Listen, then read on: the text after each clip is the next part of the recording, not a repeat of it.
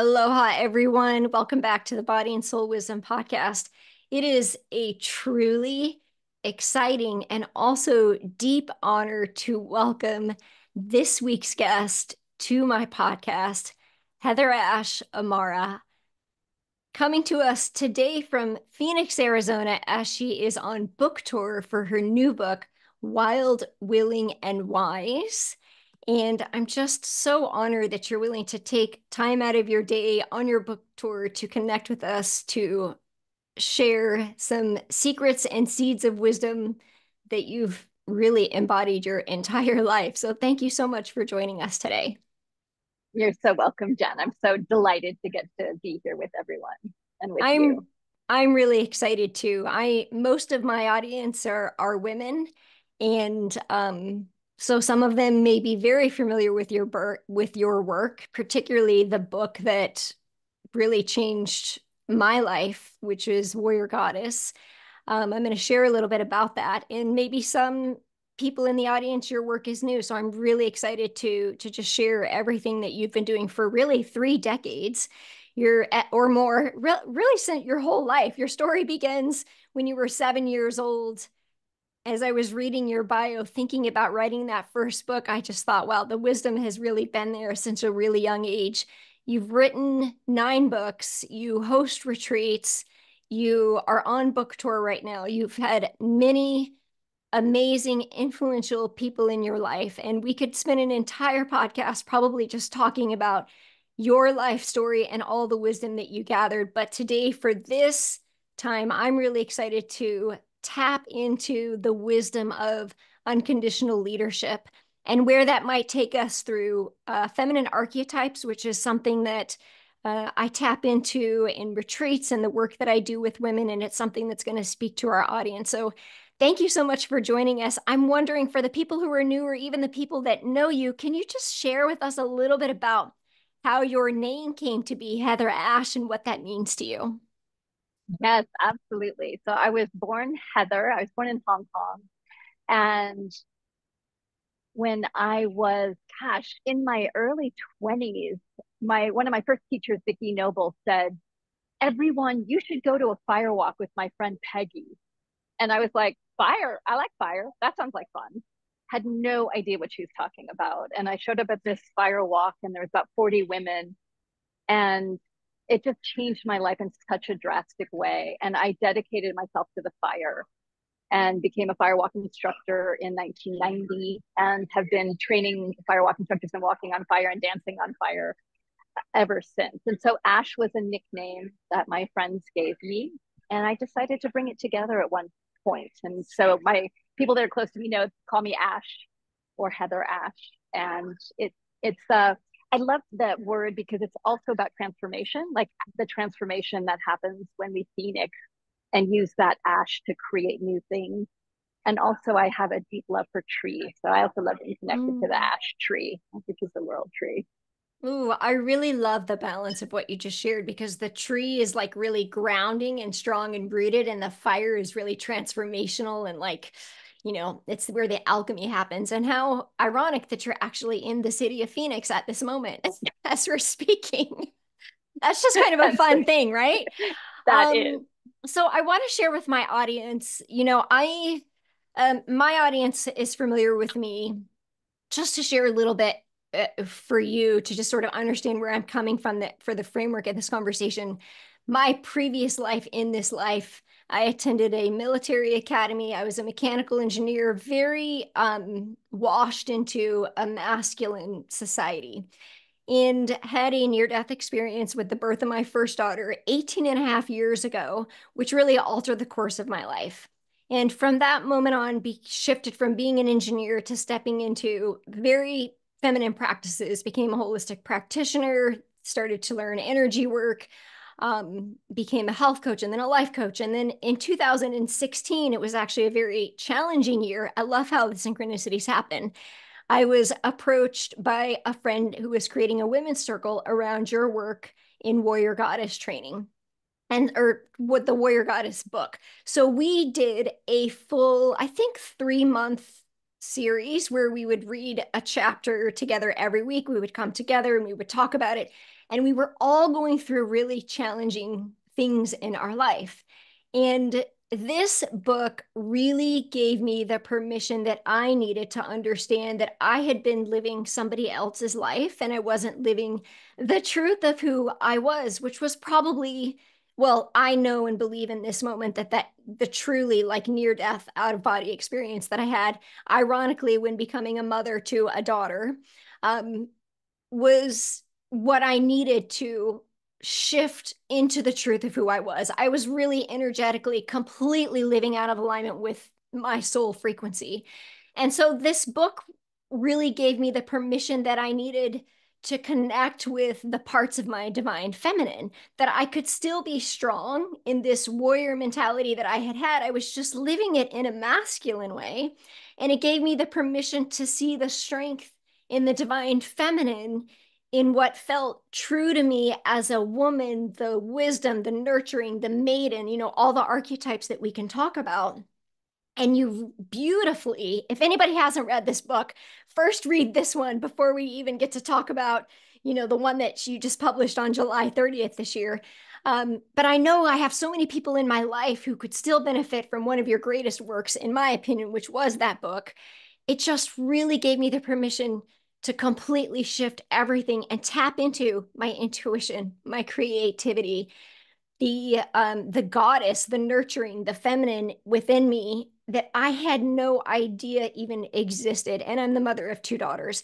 So while we are here, I want to say I am so grateful for your work and for that opportunity.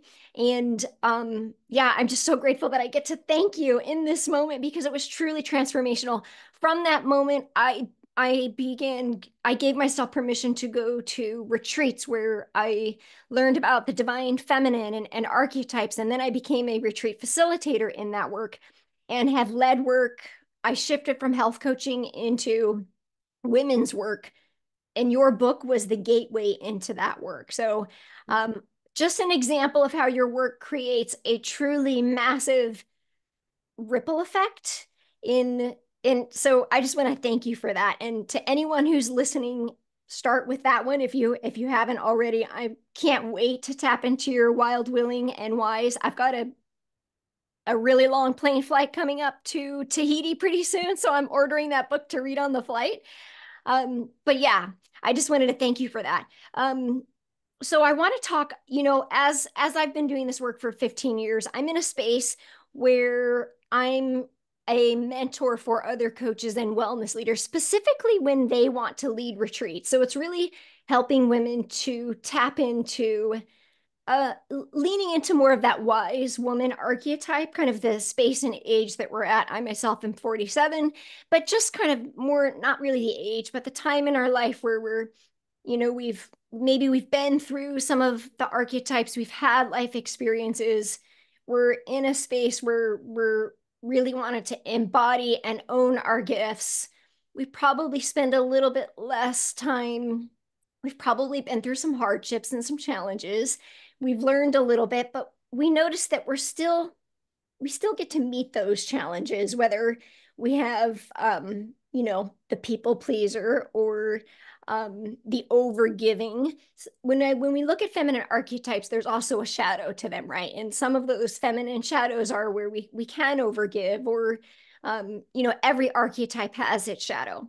I'm really excited to talk about taking your decades and decades of experience and all the wisdom that you've gathered, because there's so much there, to really create the space to support women in this space of their life and how they can tap into their wisdom as leaders and really understand the shadows that might come up, such as people pleasing or controlling, isolating, the busyness, which is like one of our greatest distractions in the world today.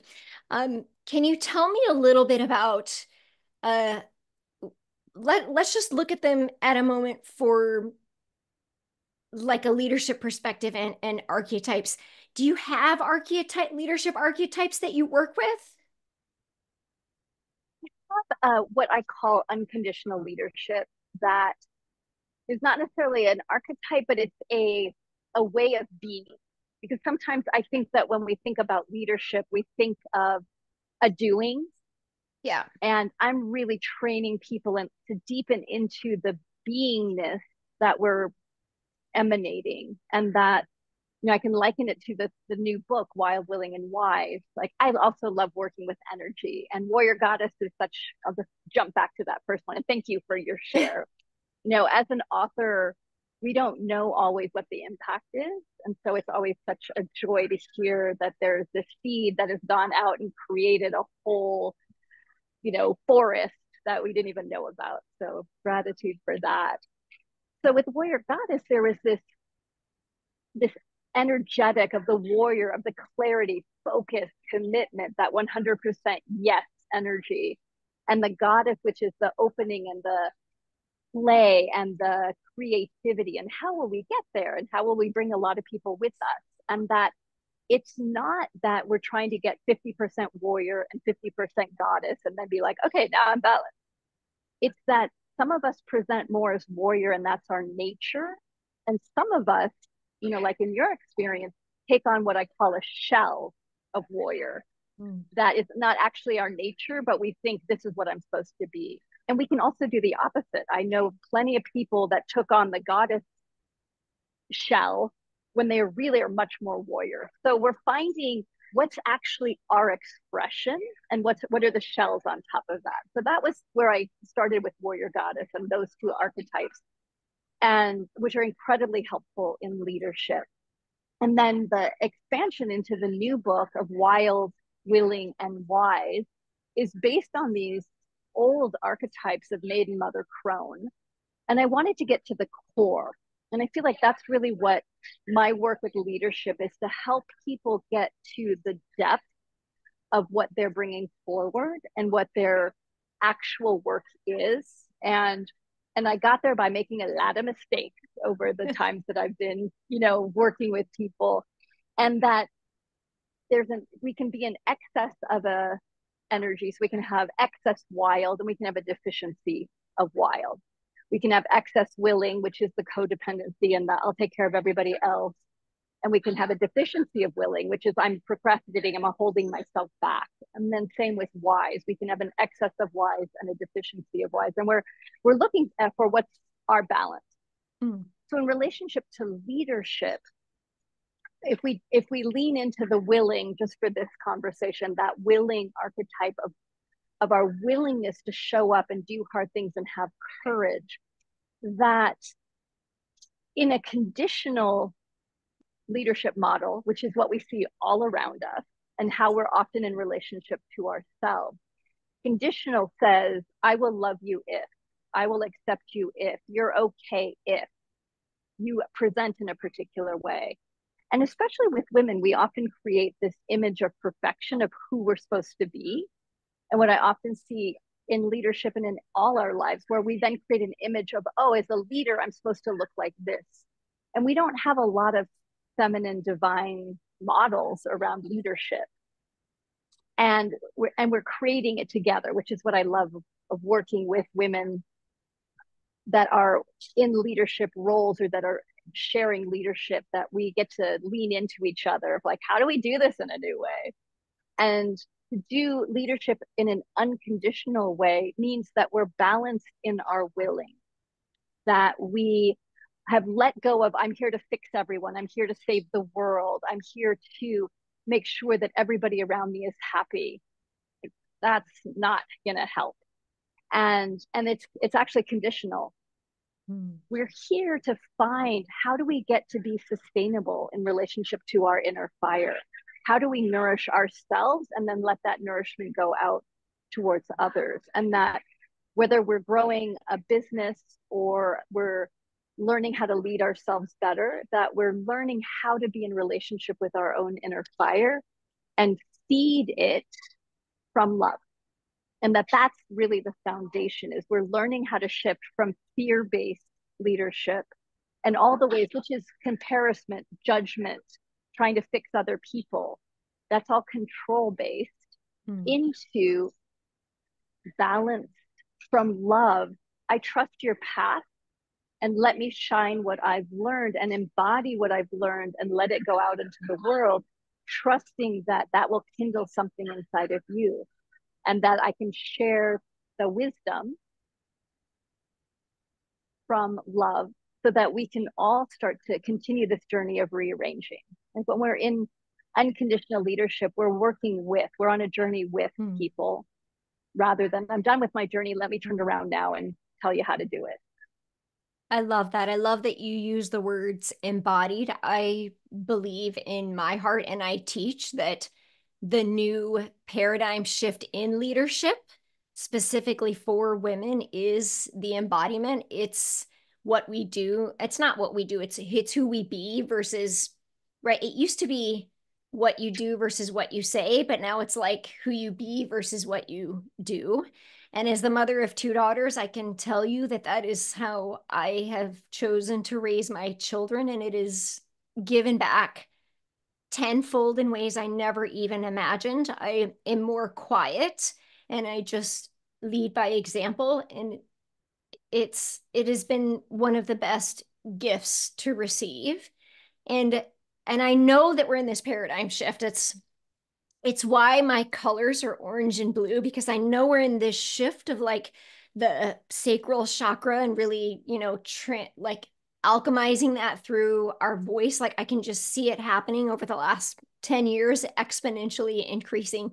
I'm so grateful that there are teachers like you that are out there teaching this. I love that you use the feeding the fire. I always think of it as like, I live in Florida, so we have natural springs, and I think of how resourceful and how abundant that spring is that just naturally keeps bubbling and giving to the life around it. And if we are fed from the inside out, it's actually such a relief to know that it doesn't have to be all these check boxes that we used to think, but it's actually really just embodying the truth of who we are. And that love and that trust that you talked about, it's so much easier. And giving women that permission to just know that it's actually just the true embodiment of your gifts and who you are, that it's such, it feels so good. It just feels like that fresh of breath air, just like, oh, you mean I don't have to do anything except just show and be and speak my truth and just share that with people. And yes, that's actually all you have to do. And as I heard you speak, in my mind, as I think of archetype work that I'm familiar with working with, I can see that the in your book, the wild is the maiden, the willing is the mother, and the wise is the crone. And so when I hear you speak of keeping that balance in the leadership, if we think of ourselves, because we all embody those different archetypes at different stages of our life and really daily. We have I hope everybody's still having moments of connecting with the goddess and the maiden, every day. Um, it's important for us, and the wild woman. I guess Kali is what I call her, but really just connecting with those parts of us, because that is who we are fully and wholly embodied as women. And like you said, some of us connect with certain aspects of the wholeness of who we are a little easier. For me, it was the warrior earlier on, and really learning. And it's funny because as people began to know who I was as I was leading retreats, they very much saw me in my mother and my goddess, which I never, if they didn't know me for the first 25 years of my life, they would have shown that. So it just goes to show that we all have that, we can access those parts of us and really discover some truly amazing gifts. I want to talk about how do we keep, because we all have natural things that we're good at. We can, maybe they're sort of the way of being, like you described, um, the over giving, the over controlling, or the distraction as it relates to the different archetypes that we tap into. How do we know when we're truly embodying and living in that kind of that zone of, I guess in the corporate world, they call it the zone of genius, but kind of like that zone of ease is what I would say, when we're really in that gift, when we're really in alignment. And then on the other side, when we're out of balance, like how do you navigate when you're in alignment with your strength, with your, I call it strength, but with your flow, with your fire, with your alignment. And then when you're navigating the shadow of it or when you're out of alignment, what tools do you use to keep in those imbalance? That's such a great question. So I've been using throughout the book Wild Willing Wise, I use the metaphor of the river, and that the river is life, and that there's times in our life where the water is calm and where we can rest and where we can look at the beauty and we can dream into possibilities or into change. And then there's times when there's big rapids, and that it's messy. Like we fall out of the boat. But we can learn skills. And so I think sometimes the hope is, well, the river will just be calm all the time and I'll never fall out of the boat and it won't be messy. But the truth is that we're going to be in places where we've never been and that we're challenged. And we can learn skills to get through those rapids. We can learn skills of how to rest more and feed ourselves. And you think about somebody that is going down through a rapid for the first time, it's like messy and you're falling out and you don't know how to do it. But over time, if you gain skills, you're like, okay, I know how to read the river now. I have a sense of how the energy flows. And I know big paddle on the right, two paddles on the left, and there's skill. So the skills that I have worked with that have been incredibly helpful is understanding that everything is energy, that the agreements that I have that limit me, that I have taken on from the domestication, from my culture, from my parents, from schooling, that when I learn not to blame or shame or judge myself or others and just look at what's the energy, where am I leaking energy, where have I tied energy to a story, and that it's an untangling. And that takes time, that we get to be really patient with ourselves. And that another way to perceive it that's been incredibly helpful for me is that we want to be really clear about what our intent is. Where are we going? What's our focus? And that's the warrior. Like I have clarity. And even if that clarity is, I want to surrender to life, that's a commitment. That's an intent. And that's lesson one of warrior goddess training, of commit to you. Be clear about what you want. Set that energy. And that what we're doing is we're planting a seed in the universe. And we're like, all right, universe, this is what I want. And that what starts to happen is guides and allies and books and teachers start to show up. Mm-hmm. And we start to gain skills and feel held and feel loved and have synchronicities. And that's so wonderful. Mm-hmm. But what I always share with people is like, that's only half or a part of the journey. The other part of the journey is there's going to be obstacles that show up and fear and old agreements. And that when we learn how to face, like, okay, now there's an obstacle, instead of the universe is against me, I'm going to use this obstacle against myself and beat myself up or compare or think there shouldn't be an obstacle. What I want us to really learn how to do is be like, hello, you are a worthy obstacle, because those obstacles can help us to raise our energy, to become more skillful. They're the reflection and the guidance, really. They're really some of our best allies to gain a way of using everything to get stronger and benefit ourselves, because that's the choice we have. We can use everything against ourselves, or we can use everything to get stronger, more courageous, more loving. And it takes time, and it takes really starting to navigate ourselves from our heart rather than our mind. I've been finding myself saying recently, like, things just take time. They take as long as they need to take. And I think that's releasing the sabotaging behavior of the illusion of control and just being willing to, step into that flow and just accepting a couple of beautiful feminine energies that I've learned to embody are the art of receiving, and also just releasing attachment. As I hear you speak, like really stepping into that trust is really that idea of, releasing that attachment. Things take time. They take as long as they need to take. And, really just stepping into the flow. But also what I'm hearing you say is knowing when it's also time to meet that obstacle And what I love about the way that you shared it, what came to me is this idea, this thought that came to me is let sometimes you've been in the world of personal development, spiritual growth your whole life. And sometimes on that journey, it feels hard and it feels challenging. And that again also is a choice, right? Suffering is a choice. And we can also choose to find the joy in it. I'm not saying that it's always fun, but what I'm saying is that we get to choose how we respond to what we are met with.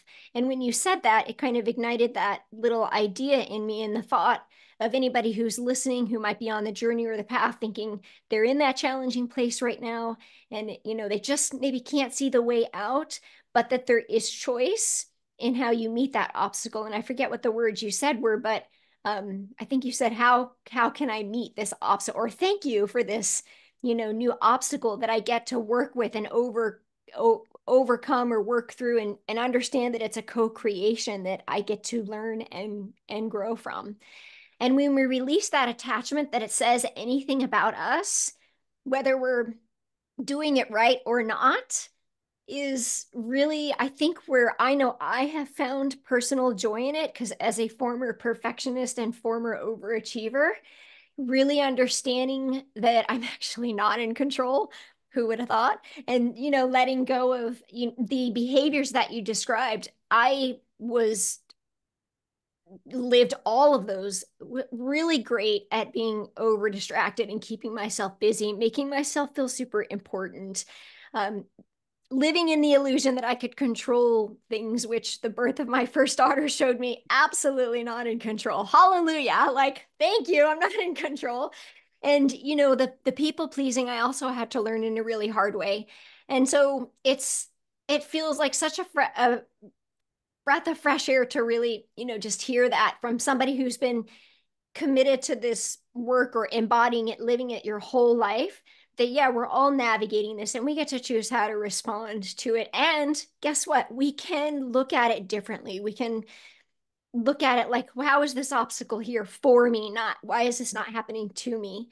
And, you know, change our outlook on the experience itself. So thank you for that permission. Absolutely.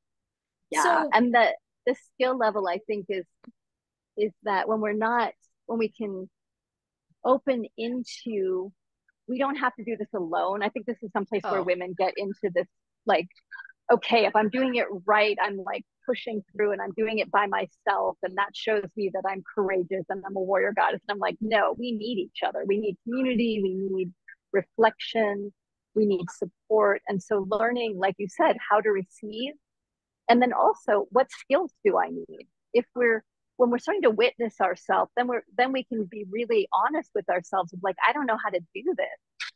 I hmm. remember when this was about 20 years ago, but I had a center in Berkeley and I was a young leader, I would say, with a community for the first time. And 4 years in, I started looking at the organization and I'm like, what is wrong? And I realized my old patterning had gone into the organization.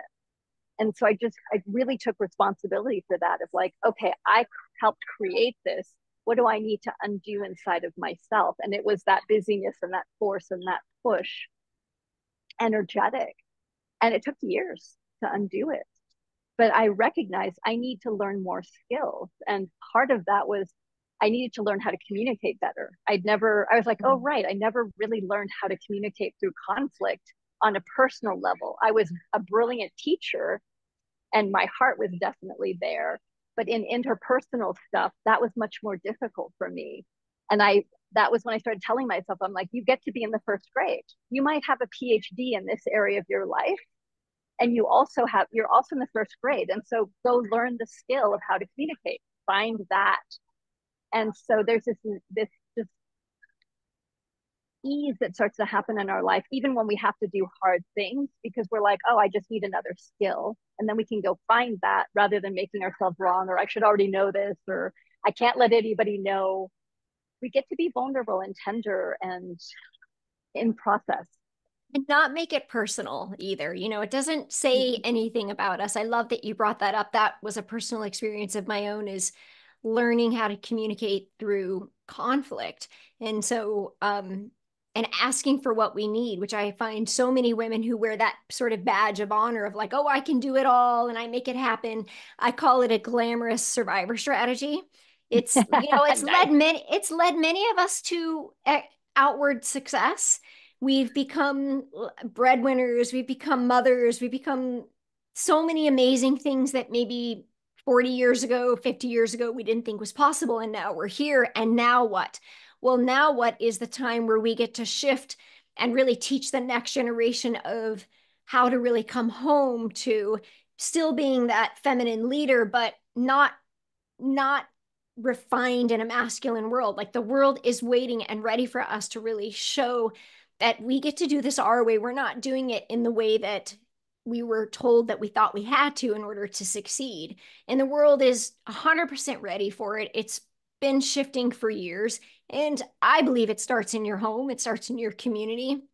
And then you just continue to create platforms to expand that, like we're doing here. I'm curious, do you see in the work that you do? I'm sure you meet so many people. Do you see a collective theme, like overall theme that we're moving from and into, like a pattern or behavior? Do you see something that kind of overrides everything, or do you just see facets of all of the behaviors in different ways?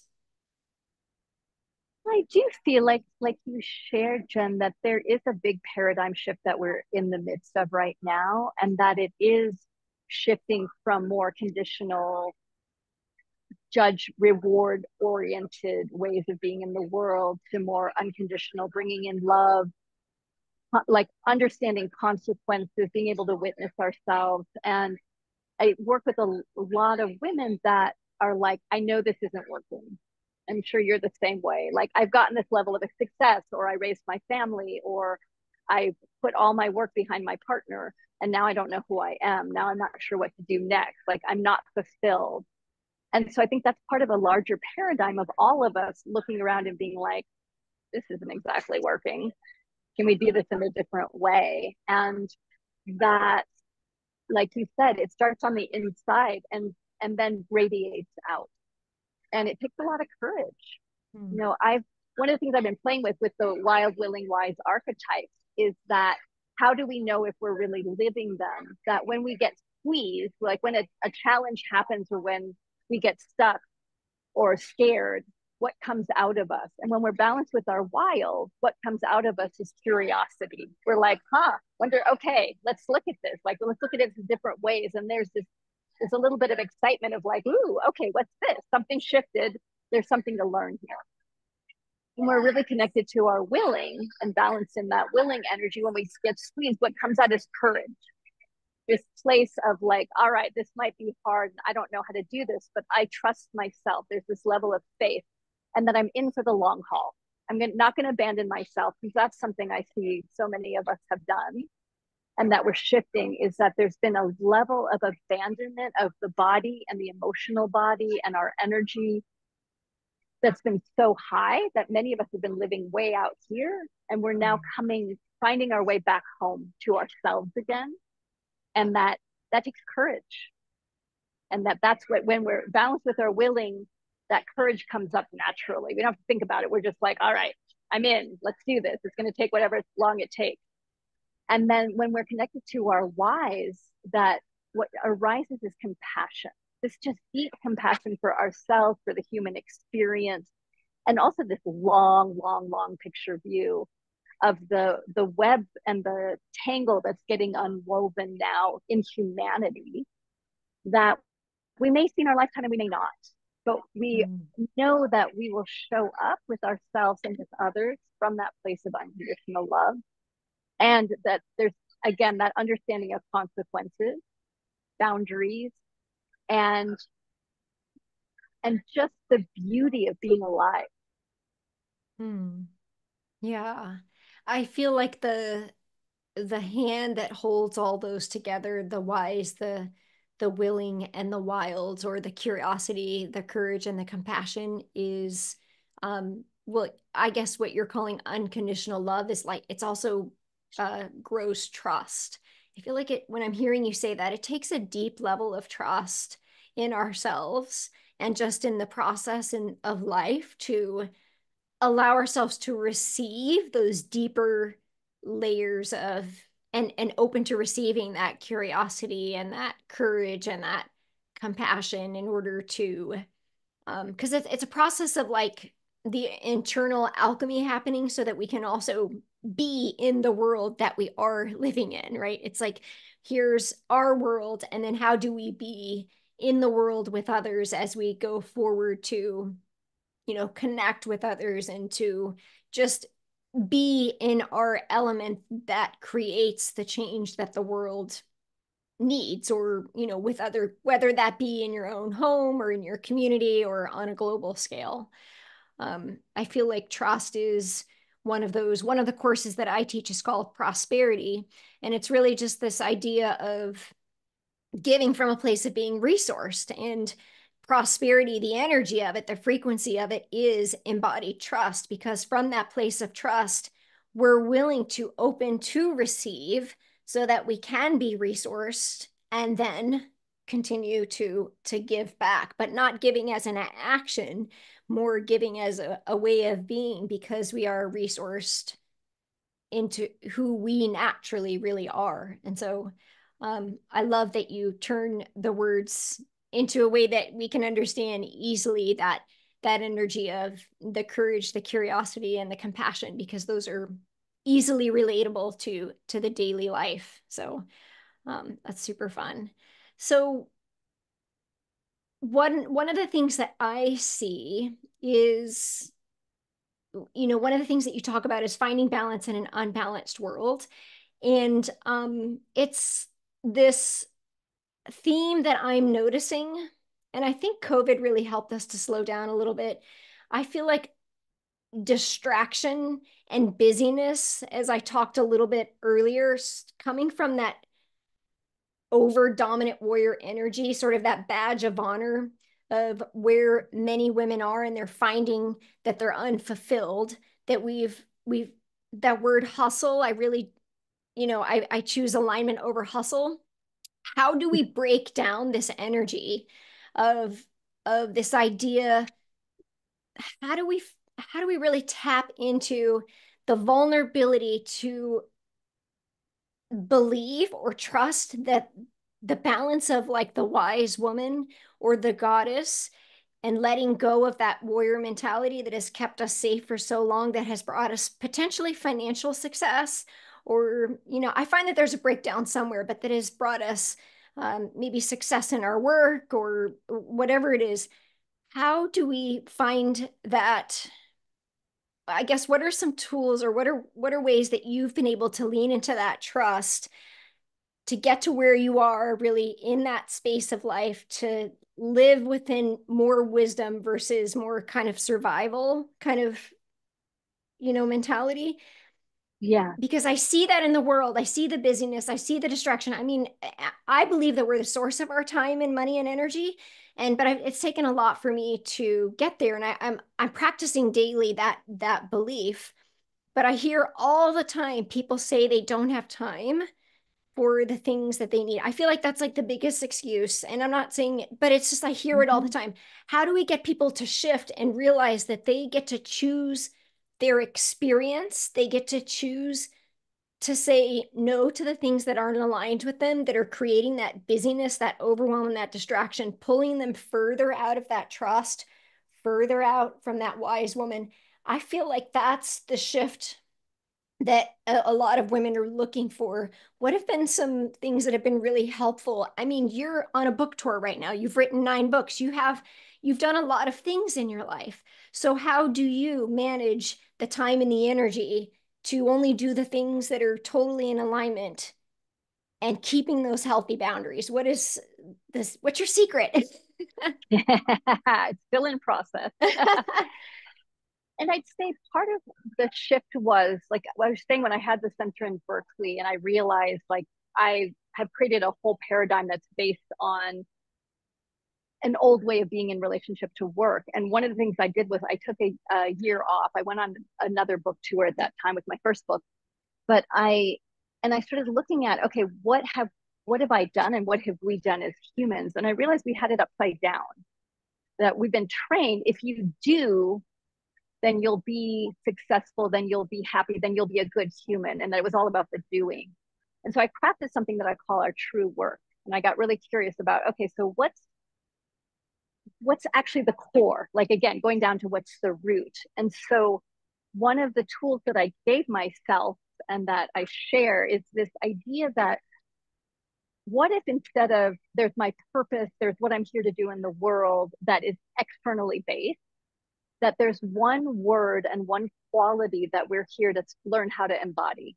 And it's not the quality we know how to do, it's something that is coming from the depths of our being. And so for me, that was love. When I really looked at it, I'm like, I'm just here to love. And how do you know if something's your true work? You can do it when you're in front of 100 people sharing. Mm-hmm. You can do it when you are cleaning your toilet, and you can do it when you are picking up dog shit in the backyard. Like there's no difference. Like we've also done like, this is an important job and this is not an important job. And that's part of where we've created our suffering, I think. Because then we're identifying with, I am a writer, or I am a businesswoman, or I am a mother. And it's the identification with the roles, and then doing the roles right. And then the judgment and the comparison that all starts to, and so to just like be like, okay, let's turn everything upside down and go to what's the one quality I want to be bringing through everything I do. And that picking up dog shit in the backyard is just as important as writing the book or whatever. And that's how I live my life now. Like, I don't see a separation. I'm going to go do a book talk probably with 100 people tonight, and dumping the sewer in my trailer today earlier, the same, I'm bringing the same love to it. And it takes practice. That means everything becomes practice. Everything. So when I'm out of love, when I'm judging, or when I'm fearful, or when I'm closed, then I'm like, oh, sweetheart, what do you need? And there's this new way that we get to learn how to be in relationship to ourselves that is gentle and fierce. That is, hi, sweetie, I'm here. All right, there's going to be a hard thing we're going to do. Let's do it. And that also, like, okay, we can be in more ease. And so that has helped me tremendously. And I'd say the second tool that I would offer today is what I call one of my favorite teachings. I just call the period teaching, that many of us live and run on sentences. And the run on sentence is, I made this mistake, and that proves that I'm not worthy. Like my mother told me that I wasn't worthy. And then I'm remembering the situation that happened when I was a kid. And so we have this mind that is just this huge run on sentence, usually, that's based in victimization or judgment. And if we sit back and start to watch our mind, it's kind of horrifying how much their content there is. And so I'm like, oh, it's just a grammar problem. I love how you simplify it. It's everything. Yeah. I always try to bring it like, let's get down to the core. And then we just get to learn how to put periods in our little minds and be like, hey, mind, oh, that's not a run-on sentence, period. Take a breath, reassess. Like I'm like, period, open. What's my intent? My intent's love. How do I bring love here? And for me, that love isn't like everything's fine. It's like love is about responsible action and presence. And so there's that period, take a breath, reassess. And that we're going to be putting periods in our minds over and over and over and over and over again. But that we have the courage to keep doing that. And eventually the mind starts to get quieter. It starts to trust our heart. It starts to trust the intent. And we start to live from that true work as just a natural with everything that we're doing. And the mind starts to rest more and more into the heart. They start to align and simplify. Exactly. And that, to me, that's where the embodiment comes in. As you mentioned earlier, we've been living out here, and it's really just aligning that heart and mind and soul in the body. And it's it's easier. There's more flow. It's simple. And to put into words, I guess the way I would reframe it is I often find, and myself, I have done this and I work with women on this as well, how often we try to over explain ourselves or just it's like we feel like we have to explain why we believe something or do something. Like we don't have to. Just practicing clarity and trust and just speaking simply and clearly. But that it sounds easy, but it actually takes a very deep level of vulnerability and trust to get there and to learn that communication skill of checking in with yourself first to get the clear words and checking in emotionally to have the courage to say the thing without explaining ourselves and keeping it simple. That is Yeah, another tool that takes a lot of practice. exactly. So simple. And I love it. Yeah, that there's a shift that we're in right now of away from judgment towards discernment. We need discernment. Yes. And also away from victim and what about me and I'm not enough to like true vulnerability, Mm. which is authenticity. It's strength. And It's that and from a place of vulnerability, love. yeah, And exactly, yeah. of like, yeah, being with ourselves. And I think the third thing that just popped into my head is that one of the things I learned through the pandemic, because I was in the middle of the pandemic, I started writing a really big memoir about like the most difficult time in my life.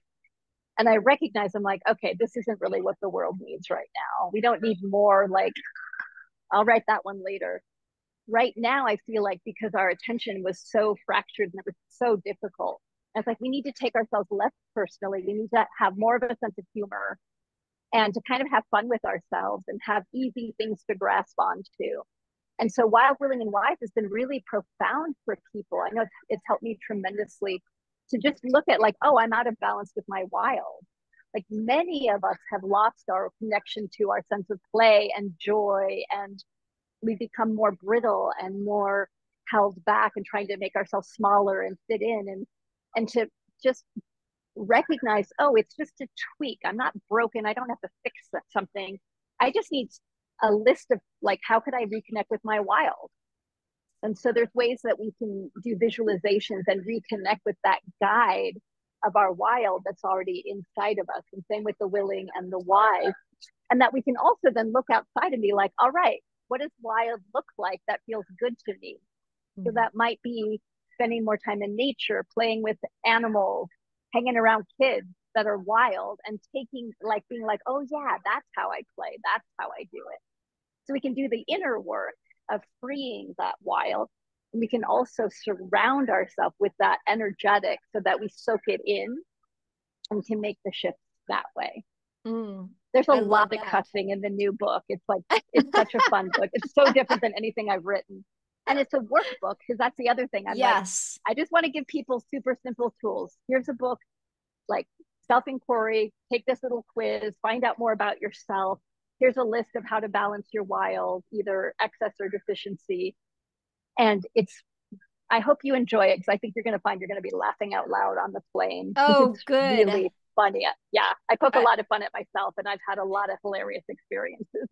yeah, I love that you're in that place in life where you just get to laugh at yourself. And again, like I just love that, in my experience of being in personal development, I mean, really my whole life, but at many different levels, just really remembering back when I felt like, gosh, is this what my life is going to be like? Like, this seems so hard. Like, what am I doing? I'm rewiring my, generational trauma and all this. Like, this isn't fun. Well, I didn't sign up for this. And This then, is exhausting. like, and now just being at the point where it's like, if that doesn't define me, that doesn't make me a hero, that doesn't make me, all these other things. It was just what I had to go through to get to where I'm at. And what a relief that I'm not attached to any of that and don't need to be recognized by anybody to even do that. But to also honor and recognize that it was necessary to be where I am now and have gratitude for that shift. But like you said, just taking things less personally. And you're right. Like I talk to my kids about this all the time. Like, gosh, why do adults become so serious? Like, why? And it's sometimes it's necessary and sometimes it's not, and just really knowing, like, navigating that we get to be all those things at any given time and we get to choose. and that hopefully we're giving permission to the people listening to really just allow more of that flow and that freedom. And also, I love that you said discernment. It's something that I've been working on for about 4 or 5 years, really where that it's so interesting, that shell of the warrior, right? Well, underneath all that for me was really a people pleaser because I was in the military. Like I did everything I was told. And then walking my way into a friendship that ended in betrayal and really understanding at the deepest core wound of the divine feminine. Of course, it came through the feminine, was that underneath all this toughness that I thought I was a people pleaser, and really around the feminine. And so really learning and understanding that judgment versus discernment was probably one of the hardest. I'm still in practice of it. And I feel like it's, one that I'll be practicing for a very long time because it wasn't one that was easy for me to really recognize that I was in. I love that you've brought up a lot of the behaviors that many of us are met with daily, weekly, monthly, in how we get relationships that reflect back to us ways that we might overgive, or we're not discerning enough in a healthy way because we're afraid of being too judgmental, or we think we can control things, who our kids are, who our spouse is, how our clients are going to get results, all the things that we think we're controlling, or how when things get really tough, we isolate and we hide, or we keep ourselves busy and over distracted. So I feel like we, especially, I know in my experience, the more that I step out into the world, the more I'm met with these things. And so it's where we get to practice at a new level, which is why having a community, and I know you have a community of, you have a tribe of women, you've been doing this for a really long time. You also do retreats. You have a book writing retreat coming up. It's why community and tribe is so important. I want to end our conversation with on that note because I feel like it's an ancient tradition that has been forgotten. I think about, how we used to live in community and tribe, and multiple mothers would take care of your children, and one mother would have the wisdom of herbal medicine, and one would be the cook, and one would, we all had different things that we were good at, and we've forgotten that because we think we can do it all. So I want to talk a little bit about community and the value of that, and how you create a tribe and a community of women to come together, how you support them, what that looks like, and where people can find out more. Thank you. Yes, the circle is so important, and that understanding we can't do it all. It's an illusion. Like just going to the grocery store, if you think about how many hands have brought that apple for us to pick up from the grocery store, like we're all so deeply interwoven. And what I found with community is that it's such a powerful place to create a safe container for us to be courageous, for us to make mistakes and try new things and learn and be met with support. And so, what I always say to people is you want to find a community where the folks in the community are like, hi, who are you today? Like, let's grow together, not a community that's here's how you fit in, here's who we need you to be in order to belong. So when we find communities and we heal from the places of conditional community, because there's a lot of conditional community, when we start to find unconditional community, it's such a joy. And we also know that there's a honeymoon period where everybody loves each other. And then in a real community, and when I first wrote Warrior Goddess Training, I said to Randy, my publisher, I was like, I don't want to just write a book. I want to create a movement. I want to create a revolution that women are coming together and teaching each other and supporting each other. And he's like, let's do it. And we did. Mm-hmm. And we have, the community, that space that myself and the Warrior Goddess mentors hold. We all know that there's a lot of love and support there. And we also know that there's going to be conflict, and that's healthy in a community, and that we're going to learn, as you're in community, what starts to happen is you feel safe, and then your stuff starts showing up. Mm-hmm. And to be able to bring that into the community and be like, I feel like I'm being abandoned, or I'm scared, or I don't feel like I can trust you. And I just had this with a really dear one in my life who she's like, I just don't think I can trust you. And I'm like, that's fair. But why? Let's talk that through. And there wasn't the defense of like, you have to trust me. I was like, yeah, let's work through your fear. And I know I'm trustworthy in this relationship. I may not be trustworthy in other places Hmm. in terms of like me in like intimate relationships, not exactly trustworthy in who I pick. But I also know to go to my girlfriends and be like, what do you think of this one? And I can trust them, even if I can't completely trust myself, which is good. Like we need each Mm-hmm. other in that way. And then it becomes, we're courageously creating space to phoenix, to Mm-hmm. shed what's not ours, and to reflect with love where we have the sharp edges. And I think that's where community can be so beautiful. As we can learn skills together, we can also rub up against each other and start to shed the sharp, fearful edges and get more and more loving. So I just had this it's a vision joy. of it really is. As you're speaking, I'm feeling it because I've experienced it so many times to know that love and that growth that happens. I think of like a single flower is beautiful and a field and a garden of wildflowers is breathtaking, right? That was the feeling that I got as you said that. And Mm-hmm. one of the beautiful things that I've experienced and witnessed in everything that you're saying, and I feel like what I've taken away from what I got out of your first book, Warrior Goddess, and the permission that it really gave me to continue creating space for other women is that in that space of vulnerability is really where the beauty and the potential is. It's really where we sort of unleash in the messiness and the beauty, the true self. And what greater gift can we really give ourselves and the people in our lives to witness that? I don't know, to me, that there is a greater gift personally. Not that we have to label it, but in what I've experienced, like it's such a beautiful gift to really witness the rawness of human potential, like that soul essence of who people are. So thank you for your work.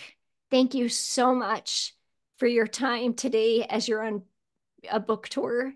Thank you for the embodiment of your wisdom, your teachings. Thank you for being willing to share through your books, through your book tour, through your podcast. I'm super grateful.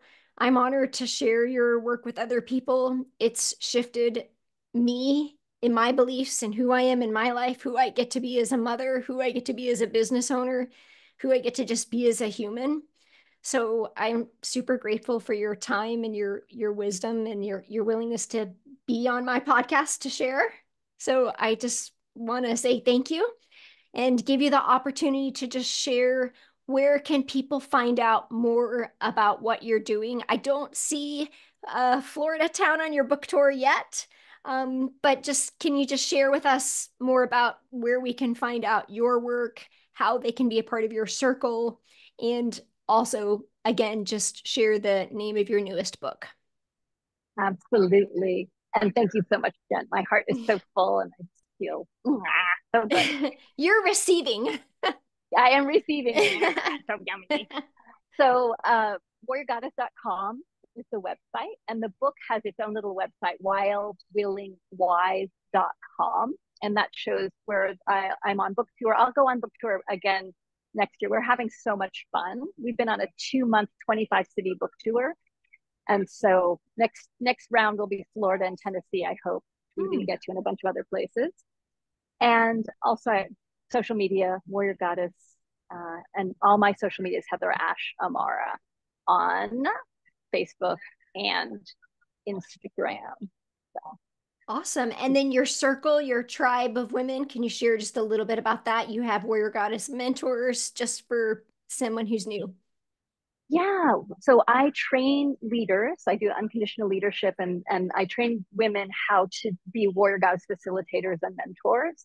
And that group and myself, we have an online community. I do a lot of retreats and travel around a lot, but we also have a really beautiful online community of women that meet regularly and do learnings and classes that's held by not just me, which I really love. Mm-hmm. People get to see how the warrior goddess teachings have impacted others and the different lenses we all hold and the different colors that we share in our life, the light that we shine. And so that's there's a couple ways entry points into that. There's a program called Seasons of Self that is a 3 month, and then the leadership program, which I do once a year, and then another Journey of the 9 Moons that's for personal development.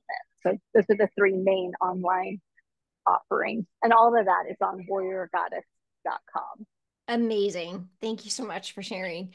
Heather Ash, thank you for your time. Enjoy your book tour tonight in Phoenix. And that's actually where my rebirth was. That was where my daughter was born Oh 18 and a my half years gosh, ago.